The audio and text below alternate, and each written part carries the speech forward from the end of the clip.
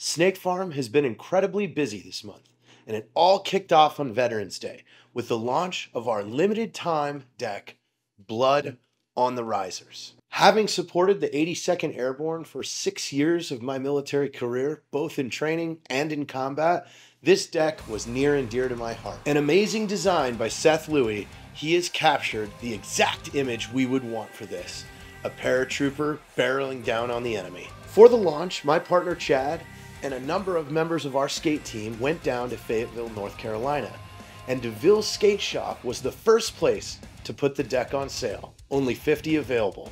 They were joined by Command Sergeant Major Kalifnoski and other members of the 82nd Memorial Association, and Chad and team were able to present a $10,000 check to the association from Snake Farm. And after the check presentation was done, the team headed out to the streets to do some skating.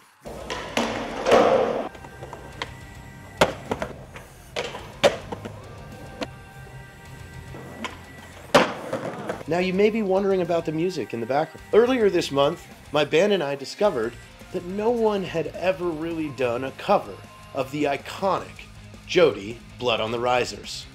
So, on November 11th, we also dropped the single Blood on the Risers metal cover.